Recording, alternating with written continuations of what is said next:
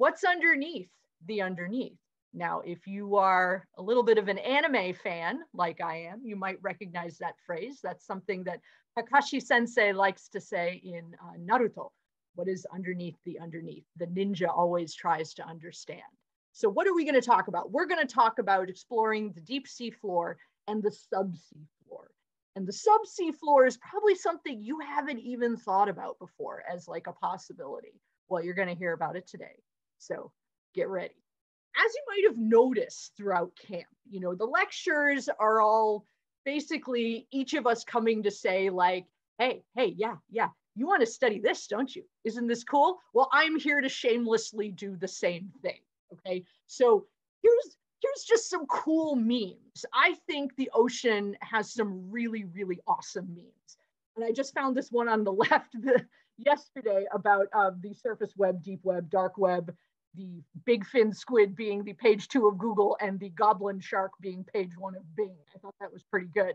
But why don't visit the ocean? We've got angry boys. We've got crazy lamps. We've got things. The ocean has everything and we don't understand it. And remember like 2 years ago when for about a week, we all got into sea shanties?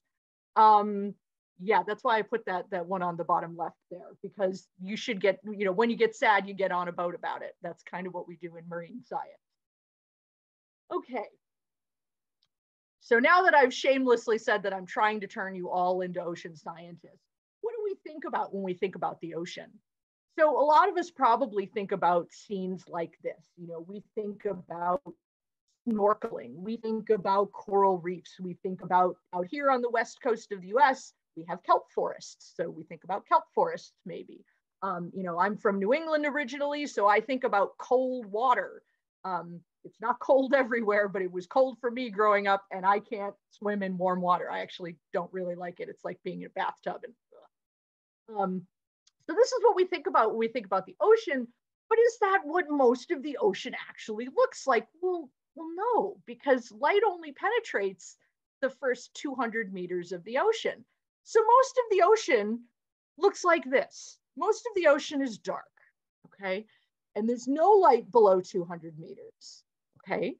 And then it's very cold, okay? The bottom of the ocean is about 2 to 4 degrees C, okay? Most of it's covered with some kind of sediment. So this doesn't really look like, you know, what we would expect, right? Okay.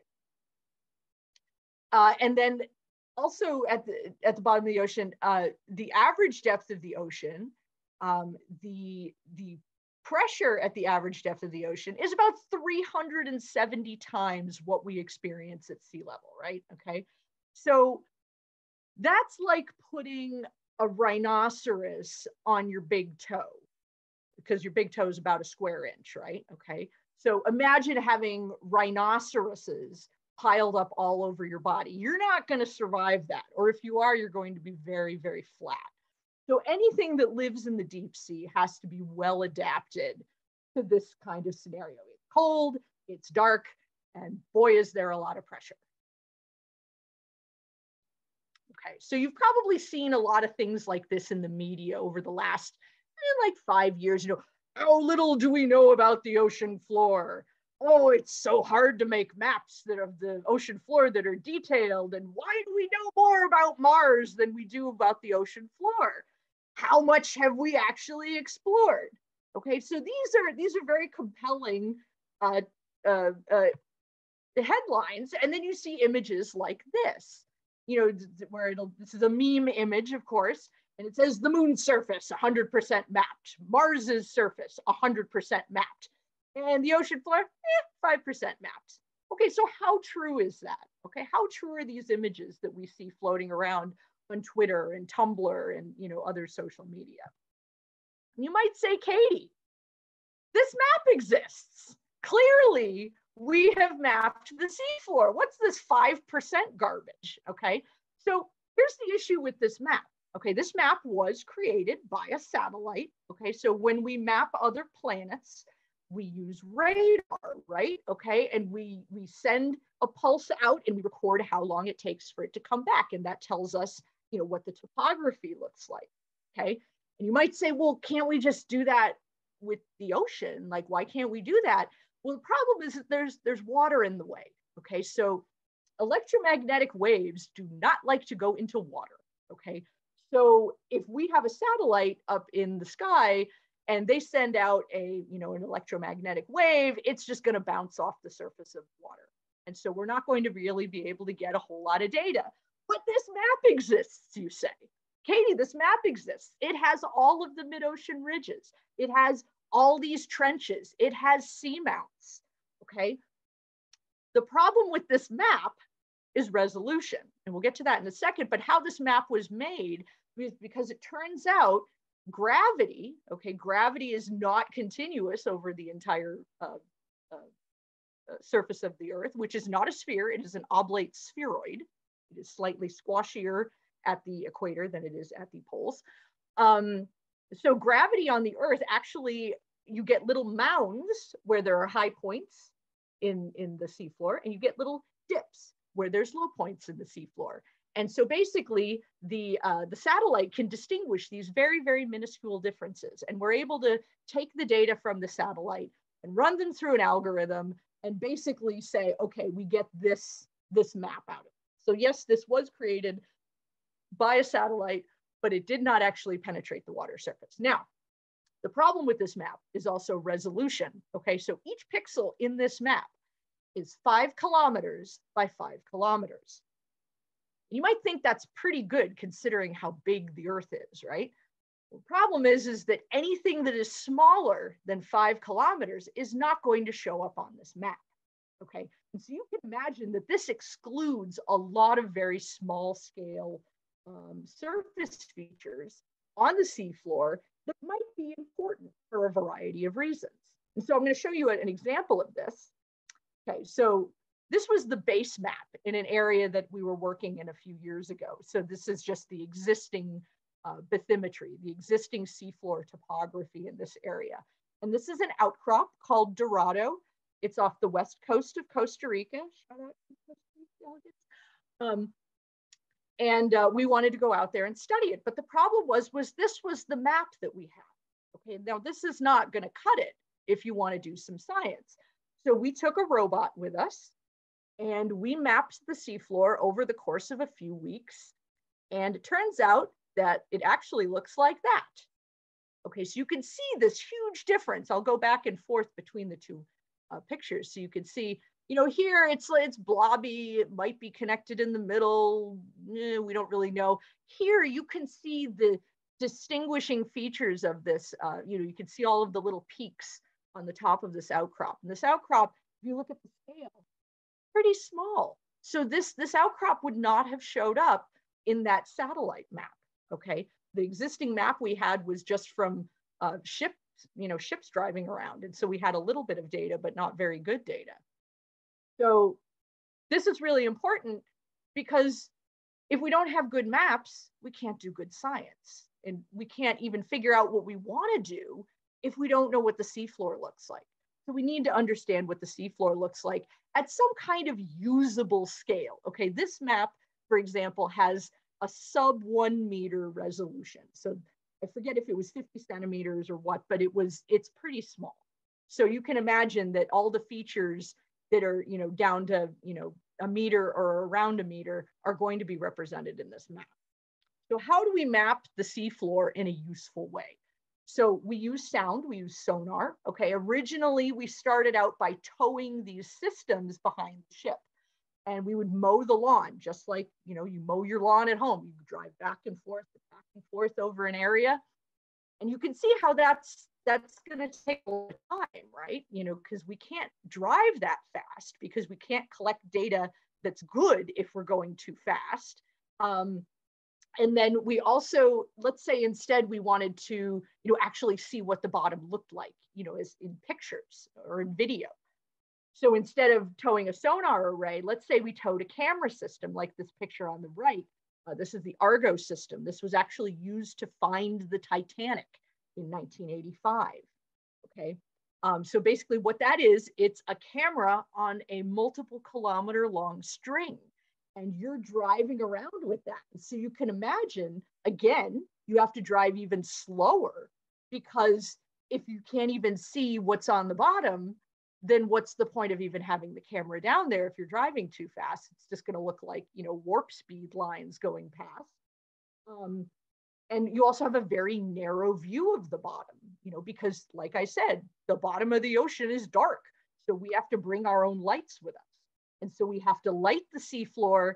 We're getting a very narrow view of what's down there. And we have a relatively limited range, but that's because of the time and the expense. So what do we do now? That was how we started out doing this. What do we do now? Now we use ship-mounted multi-beam sonar systems, okay? Now, these are cool because they can emit a swath of sonar, okay? And so we're getting returns from an entire swath of the seafloor underneath the ship. So we get a wider range. We are still somewhat limited. We're limited by where research vessels are going in the ocean. So some areas have better coverage than others, just because we go back there to study. Some places also NSF like doesn't let us go. Like, for example, if we wanted to, go to some parts of the Indian Ocean, we're not allowed to work in because of the issues with pirates. This method also can be expensive, mostly because of the time. Ship time is also very expensive. I'll talk about that a little later when we get into the specific vehicles. But there has been a concerted push in the scientific community to map the entire seabed and to do it by 2030, okay? And this was started about maybe 5 or 6 years ago. It's called Seabed 2030. And the goal of Seabed 20 is to map the entire seafloor at a usable resolution, and to then make that map, publicly available, and it's, of course, be usable for science. And because if we know what the seafloor looks like, we can, create questions about, well, what's going on? Why does it look like this? And allow us to create more scientific questions. And that's where being the creative comes in, because, someone's not always going to hand you a project. You have to come up with this stuff yourself. Okay, so this image it's mostly correct. The moon, yeah, that part's right. Mars, yep, that's right. The ocean update, we're about 20% mapped, okay? And so we went from 5 to 20% in like 5 years. So I don't know if we're gonna get it done by 2030 unless we really ramp up the work that we're doing, but it is possible, fingers crossed. It would be nice. Okay, so let's talk about exploring the seafloor. Okay, so how do we do that? And we're going to talk about these different types of vehicles in order of less to more human involvement. Okay, so the first type of vehicle we're going to talk about is autonomous underwater vehicles. Okay, these are literally robots. Okay, these are systems that are pre-programmed. We have the system on deck. We program its code. We tell it, this is the mission you're going to go out and do. We put it over the side and it swims away and it does what it's going to do. And then, we come back later and pick it up when it's done. We're also able to communicate with it during its mission, so we can, kind of check in, see how it's going, if it's in the right place, correct things if we need to. So these are very, very cool because they can go out and do work while we're doing something else. So it allows us to, use our ship time more wisely because we could be doing two things at once. Okay, so the one on the left is Sentry. It looks like a Tic Tac. It's owned by the Woodsall Oceanographic Institution. It's one of the better known and most used AUV systems right now, at least for deep sea work. On the left-hand side, these are more targeted systems. So the one on the top is a wave glider that's owned by MBARI, Monterey Bay Aquarium Research Institute. And the cool thing about wave gliders is that they can collect data. And you see it has a solar panel on it too, so it can make its own power, which is really helpful, right? So it can collect data in the atmosphere and at the surface of the ocean at the same time. And so you get this really nice combined data set that looks at the interface between the atmosphere and the ocean, which is a very, very important thing for us to study. especially in the context of climate change and carbon cycling. Okay, and then the one on the bottom, the one that looks like the missile, that is a large water sampling AUV. So we can deploy that and send it out and say, okay, well, go to these coordinates at this depth and get a sample, and then go over here and get a sample. So it can go out and do sampling for us without us having to go out and do it ourselves. So it makes our job a little bit easier, and we get more samples this way. So there are a lot of these systems that are out there. They're currently under heavy development. Seabed 2030 is using a bunch of gliders to do some of the bathymetry mapping work. So this is a really expanding field. If you are interested in engineering, I cannot highly recommend ocean engineering enough, because everything that they are doing is cutting edge. And there's very complicated conditions that you have to deal with. So it makes it very, very challenging. Okay, so we've got the autonomous vehicles. Oh, this is very cool. Okay, so part of the Sentry team, one of the guys on the Sentry team, one of the programmers, his name is Justin. That's him up in the top left.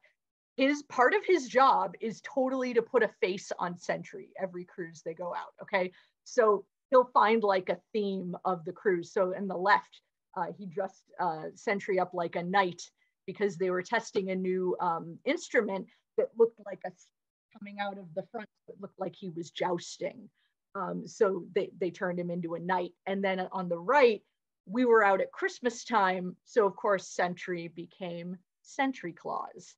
And they're always really cute and charming. He's done, Wonder Woman, he did Moana. It's different every cruise, and it's always really fun. But when they interviewed him, part of the interview was literally, so how are you at making faces out of duct tape and electrical tape?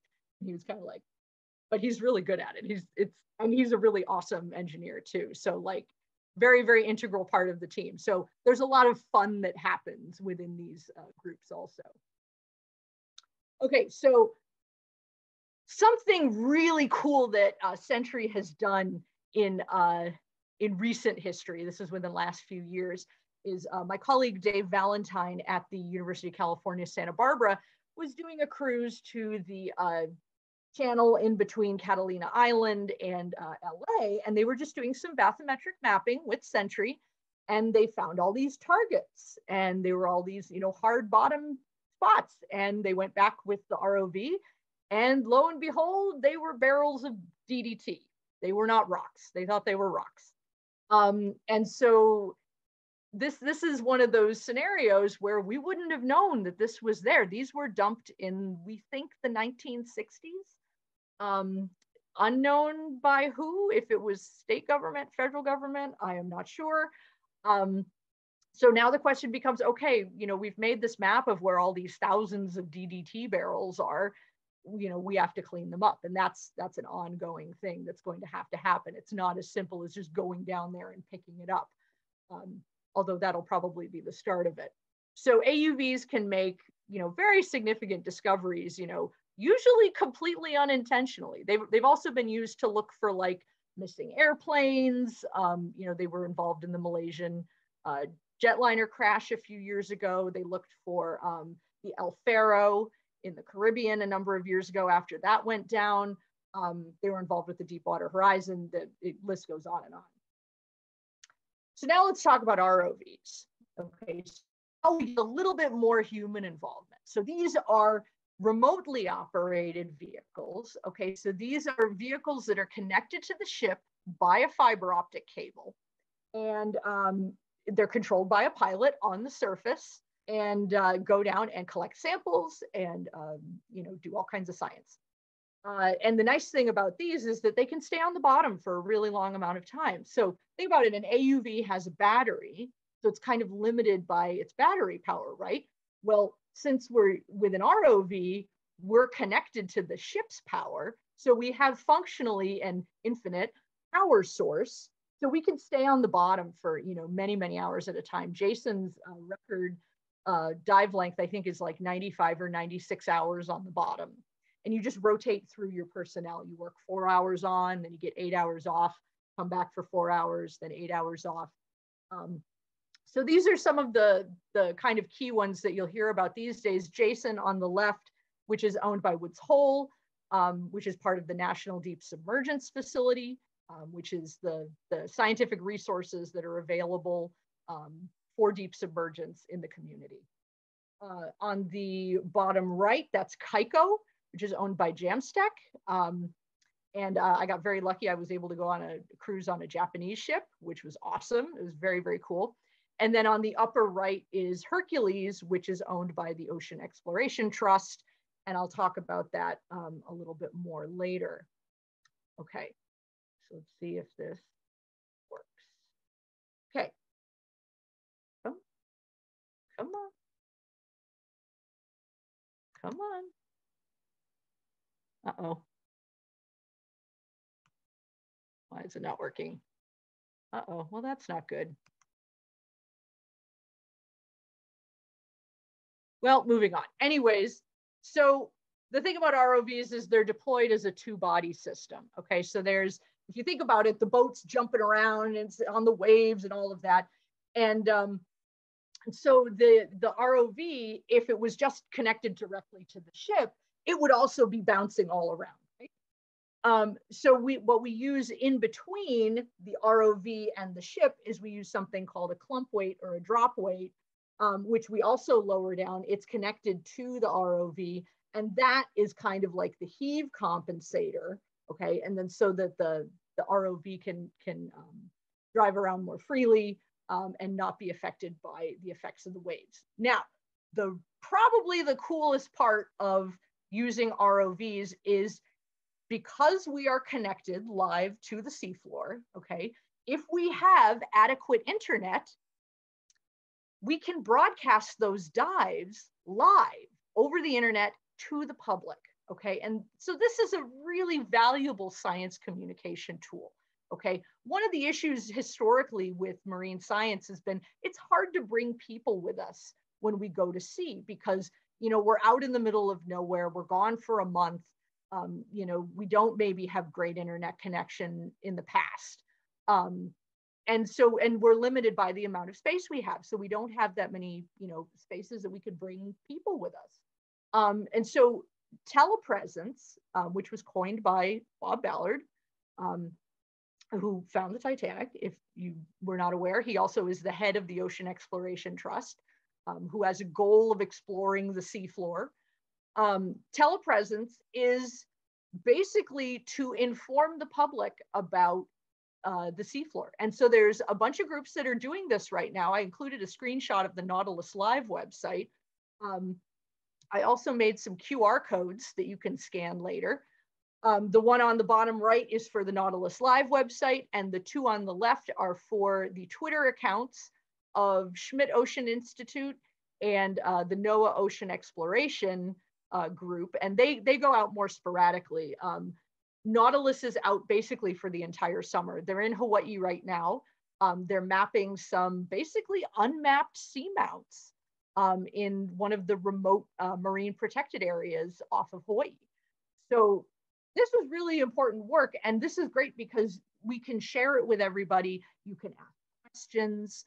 There's narration so that you know what's going on the seafloor. So you know what the purpose of their expedition is. So like, you know, if I'm working at home, I'll put on YouTube on my TV and, you know, just be watching the seafloor from wherever they are, which is really great. And it's a great way to, you know, learn something about the seafloor, you know, in a slightly less academic way than like, you know, taking a formal class. Okay. You know, so it's very accessible. It's a great situation. Okay. So here's the really cool stuff, right? So I won't lie, diving in a submersible is the coolest thing that I have ever done, like hands down. Like there's nothing that has come close to this. So human occupied vehicles or submersibles, you know, this is a really iconic image I have here. This is, you know, William Beebe in 1934, you know, just decided, all right, you know, we're gonna make a steel sphere and we're gonna get lowered down into the bottom of the ocean. We're gonna get lowered down into the ocean on a rope. And that's what they did. And that's essentially what we still do, minus the rope. Okay. So Alvin, which is owned by the Woods Hole Oceanographic Institution, or excuse me, it's owned by the Navy. It's operated by the Woods Hole Oceanographic Institution. We still have to follow all of the Navy rules. It has the RV Atlantis is its mothership. And Alvin it's phenomenal. I can't even get into it. How cool it is. It's just so cool.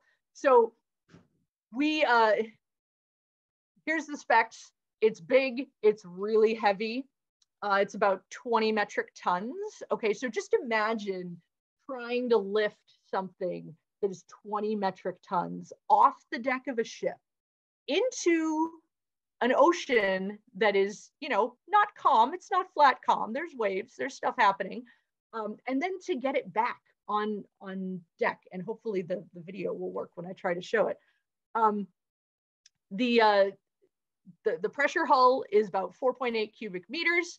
That doesn't really tell you anything. There's a picture there. That is actually the old pressure sphere. We are in the middle of actually recertifying the submersible. We went through a $25 million upgrade. We have upgraded, we got a new titanium sphere that has more viewports. After she said how wood is that freaking sickening. What I pray and I become a teacher. Okay, so anyways, so Alvin is yeah, so we have a new titanium sphere. We're in the middle of recertifying it. Alvin used to only be able to dive to 4,500 meters, okay? And that allowed us to access about 60% of the seafloor, okay? When we complete this recertification and upgrade, they're actually in the Puerto Rico Trench right now, diving, trying to get to 6,500 meters, because there's no pressure vessel available anywhere in the world that you could fit all of Alvin in. It's 7.1 meters long. It's big. So the only way to test it is to dive, unfortunately. So they're kind of teasing out, you know, minor issues as they go. But once we complete this certification, we will be able to dive to 6,500 meters, which is 95% of the seafloor. So we will be able to access much more of the seafloor. And like I said before, if you can't get there, you can't study it. So this is going to allow us to study so much more of the seafloor than we've had access to before. Okay. And so the best way I can describe a dive in Alvin, okay, we get in the water at 8 in the morning and we have to be back by 5 p.m. Navy rules, okay?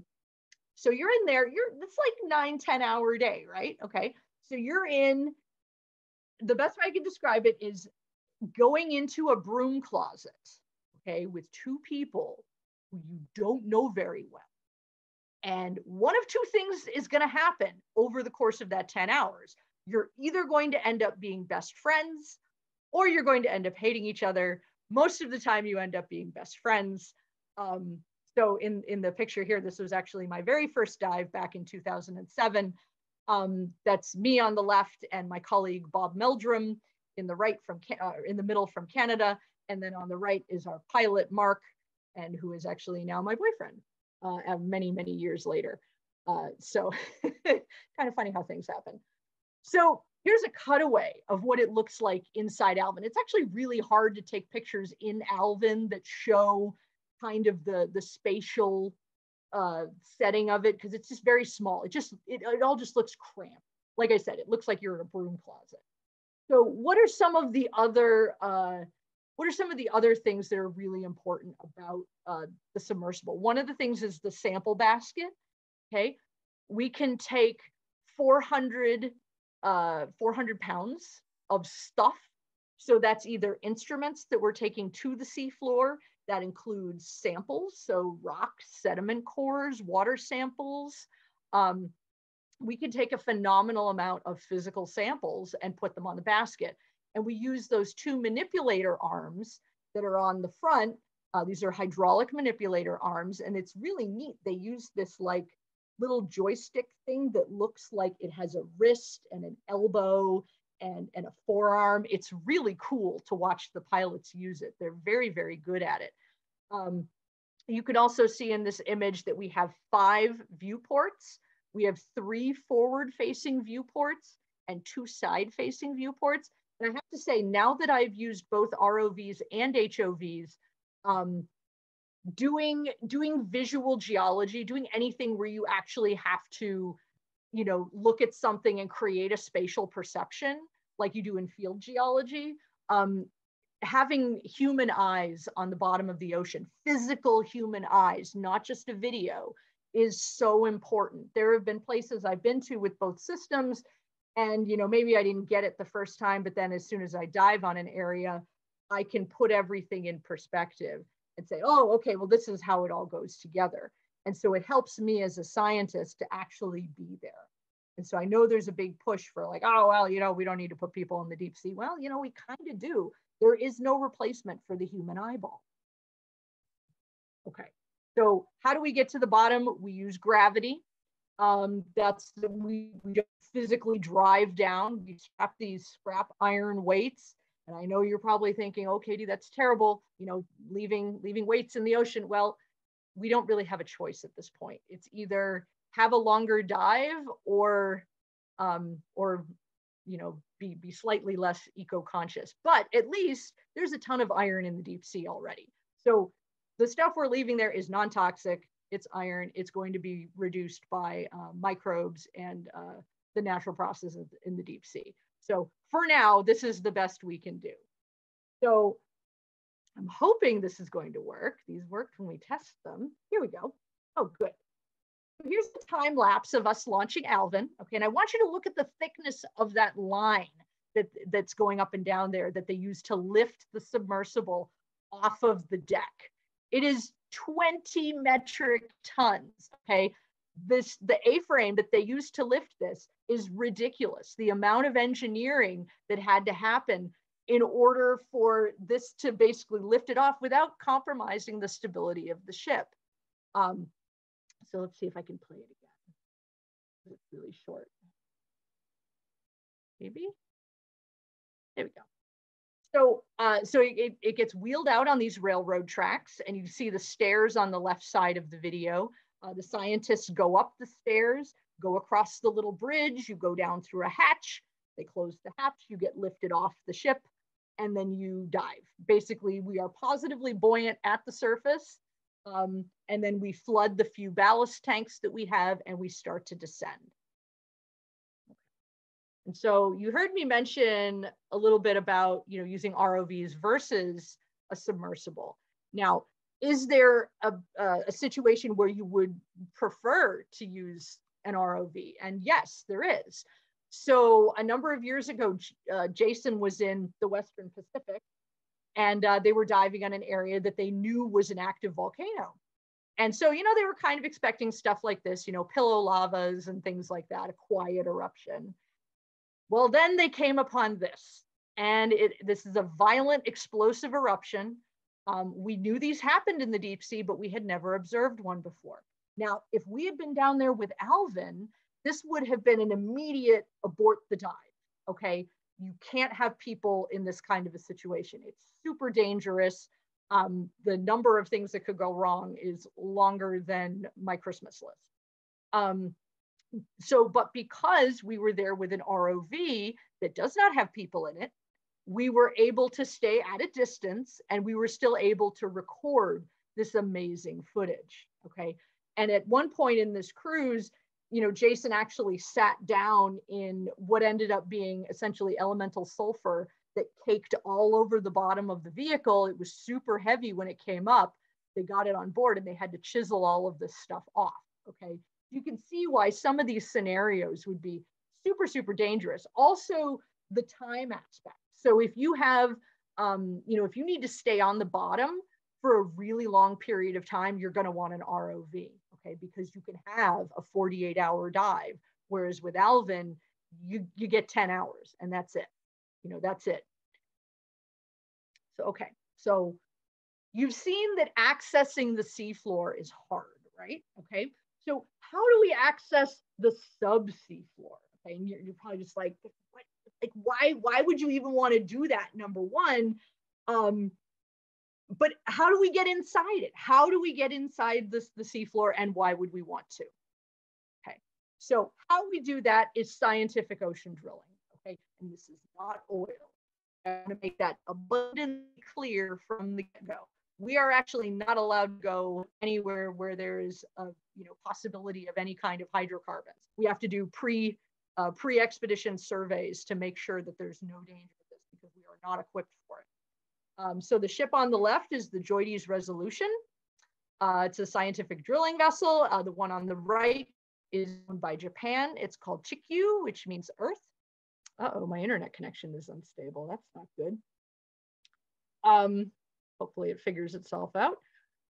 So what do we do with these ships? Well, we're able to drill into the sediment. We're able to drill into the ocean crust. And why would we want to do that? Well, the ocean sediment is basically the history of the oceans. Okay, so we can look at the sediment. We can find out, what was the climate like, hundreds of thousands, millions of years ago?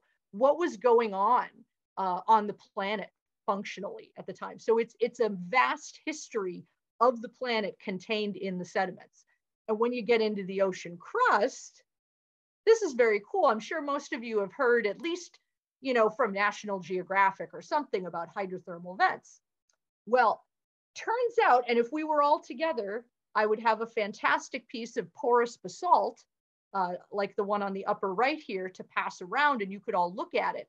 It turns out that the ocean crust, which is made out of basalt, is very porous, okay? And so that allows seawater to percolate into the crust. And you see all these question marks on this diagram, because we don't actually know, like, the direction, the pathway of this fluid flow, okay? So we just know it happens.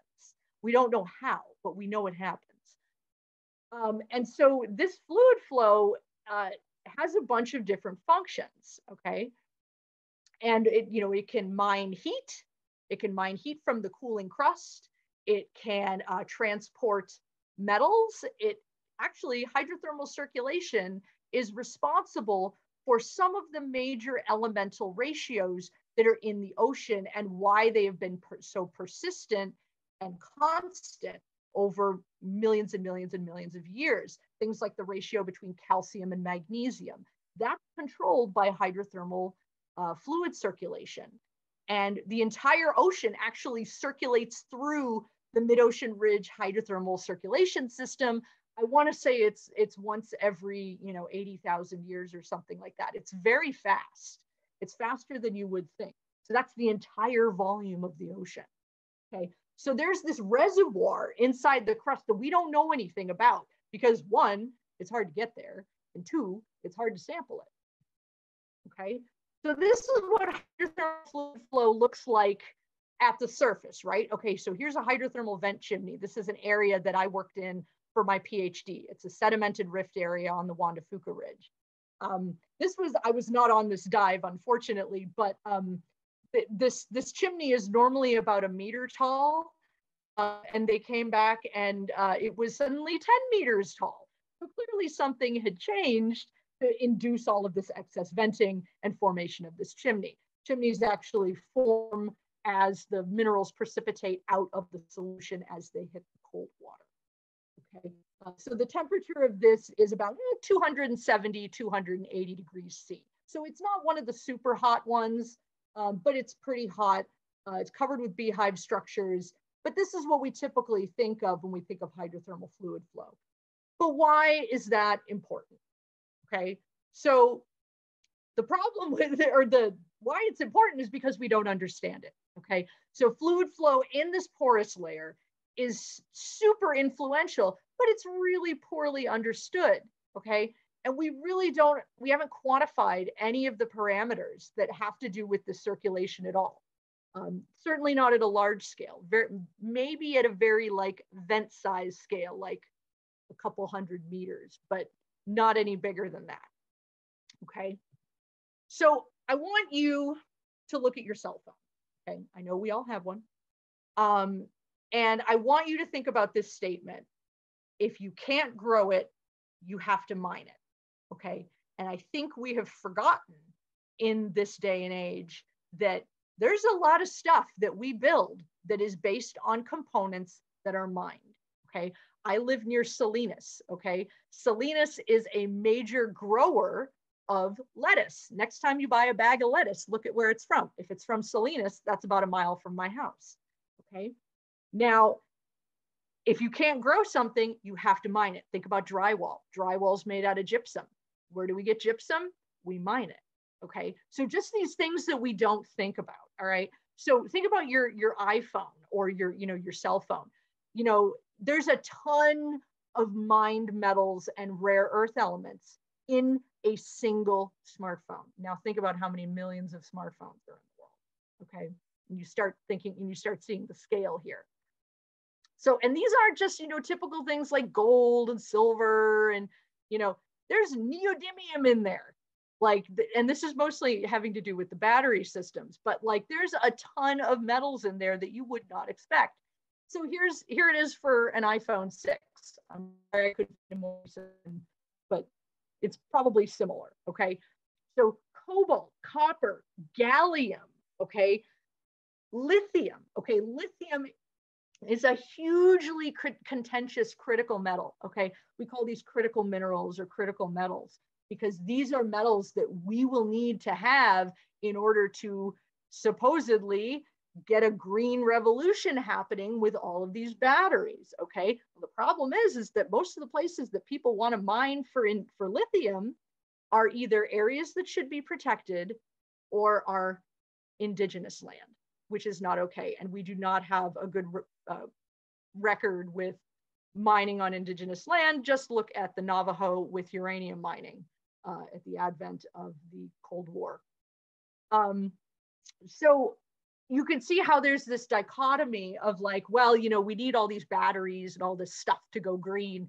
Well, but yeah, if we have to ruin everything to, be green, is it actually green?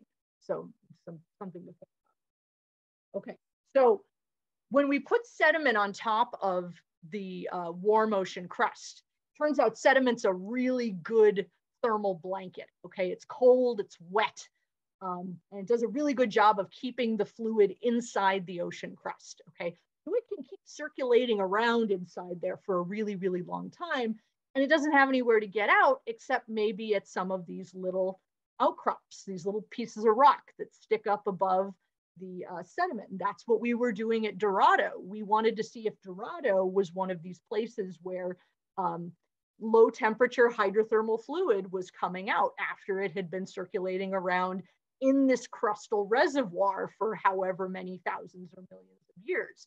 We don't know what the residence time is. That's another really fundamental thing that we don't know. So we can have this kind of outcrop driven flow, which is, so why would we want to, why do we want to look at that?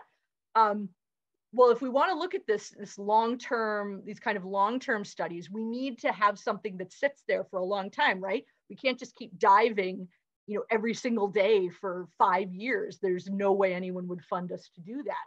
But we can establish long-term subsea floor observatories, and these are called CORKs. Okay, and this is a case of backwards engineering of the acronym. CORK actually stands for Circulation Obviation Retrofit Kit. And that means that you've stopped circulation and you've done it after the fact. And you can install this after the fact. And what this allows us to do is we drill through the sediment into the basement, we put in this plug that has all these instruments in it, and we can monitor what's going on inside the crust over decades if we want to, as long as we're willing to keep up the system. So they're big, okay? You can see the scale, the people on the picture on the right, that's on the drill ship. That's assembling them. That's the part that sticks up above the sea floor that we can access and, plug things in and download data and things like that. They take a long time to assemble. They're also really expensive. Each CORK costs about $1 million. They're not cheap, so getting them funded is somewhat difficult. So we set out an array of these on the Juan de Fuca Ridge, basically to look at this outcrop-driven flow, okay? And we did a lot of really cool science here. We were able to look at and see the direction that fluid was going. We were able to perturb the system ourselves and see what happened. We actually did, well, it's in a couple of slides, but you'll see, but we were able to collect data over long periods of time. We can collect pressure data. We can find out what the pressure is inside the seafloor. Turns out it responds to tides, just like the seafloor does. So just as the seafloor is loaded with tides, the ocean crust is too. If you think about a dry sponge, okay, you can kind of squeeze a dry sponge like a little bit. That's kind of like how the ocean crust acts. It's a little bit compressible.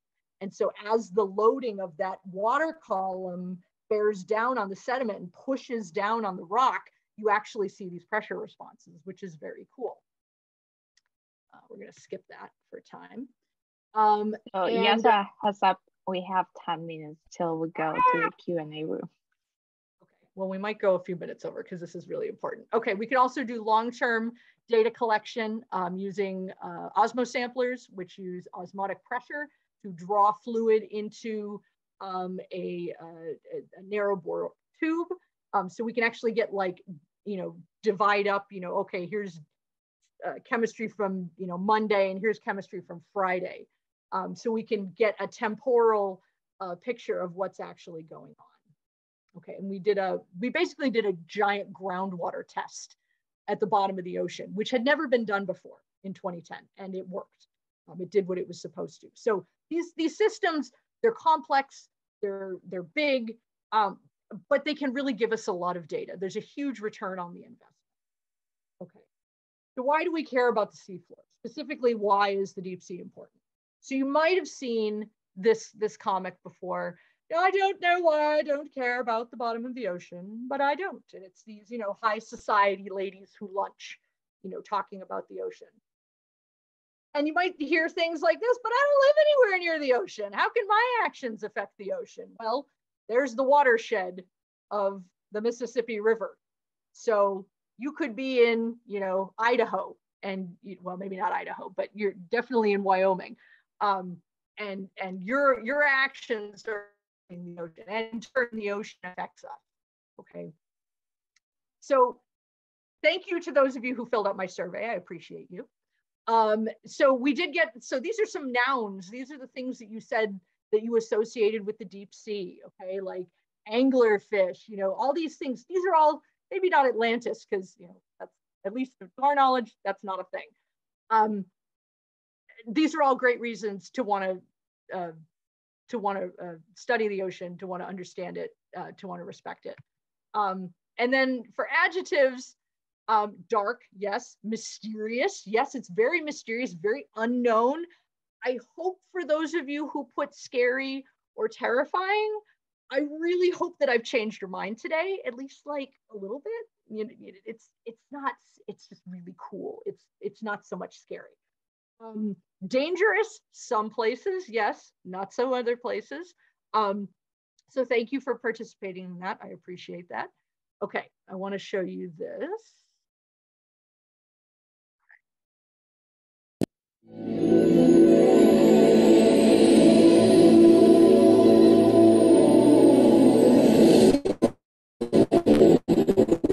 It's because we all came from the sea.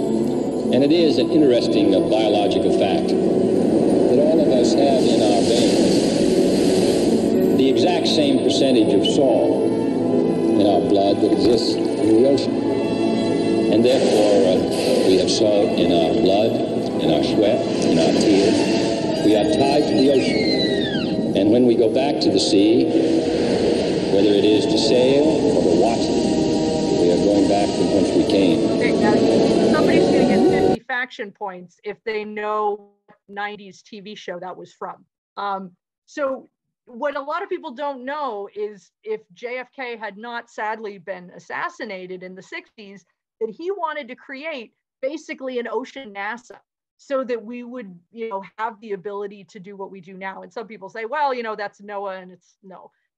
NOAA is encumbered by other things. And plus it's in the Commerce Department, which is like not ideal. Anyways, so why should we care about the ocean?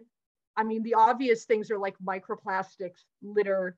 The one I really want to get at here that is super important, because it's going to affect us in our lifetimes, is deep sea mining, okay? And you might be thinking, oh, that's like, you know, that's like 20 years off. Like nobody's even thinking about that yet. Unfortunately, that is not the case. There are a number of Western Pacific nations who have been interested in mining polymetallic nodules. These are sometimes called manganese nodules, although they contain lots of other different metals. They are precipitated from the ocean, okay? They take millions and millions and millions of years to form, okay? And so somebody back in the 70s did an experiment, and they said, well, let's do a test and see if we can, let's pretend that we're going to mine some nodules and see what happens. Okay, so they basically went down, vacuumed up a bunch of nodules, and then left for 26 years. And they came back, and it was still bad. Okay, so the microbial activities of the cell abundances were still reduced by half after 26 years.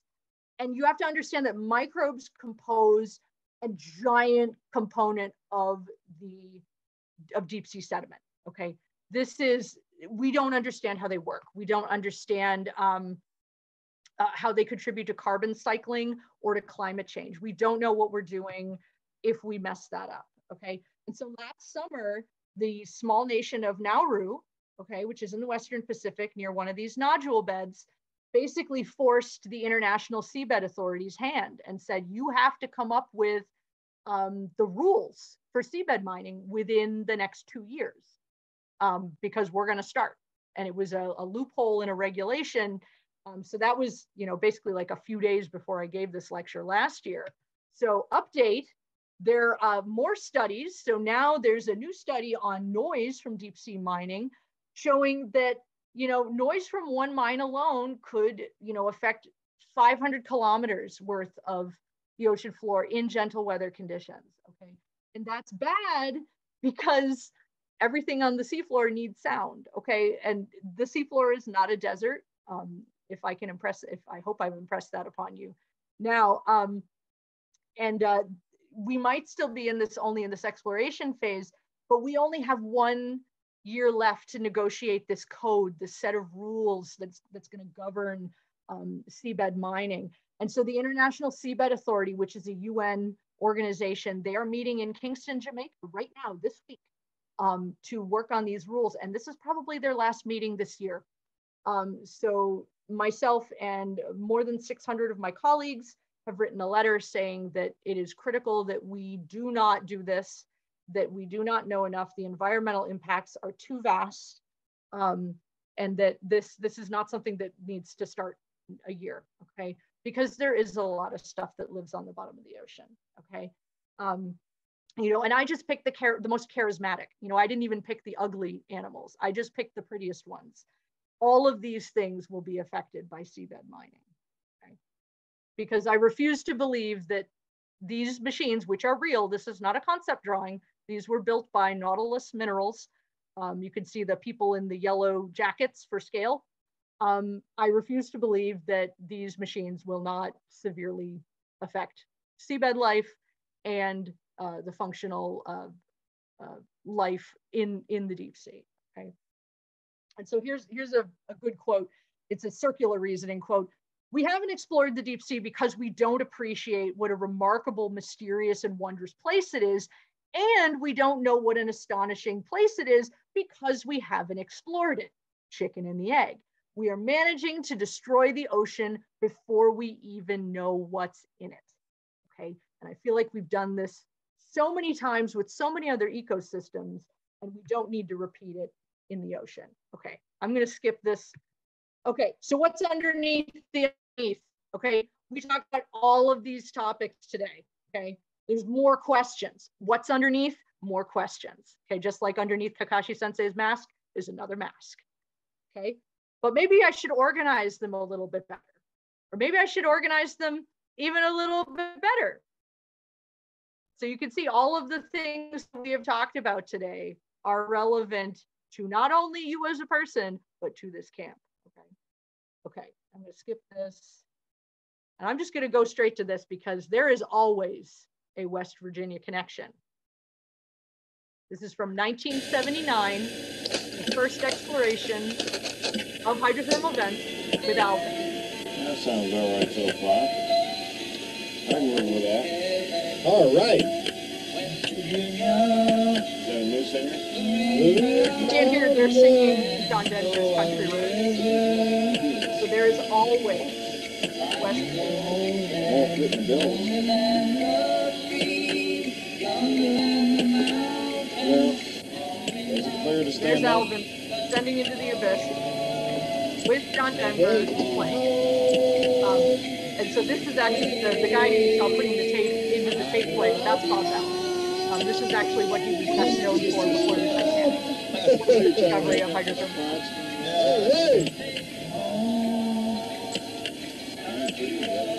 Come on, Howard. Let's drive this thing. And with that, I think I just come in under the wire.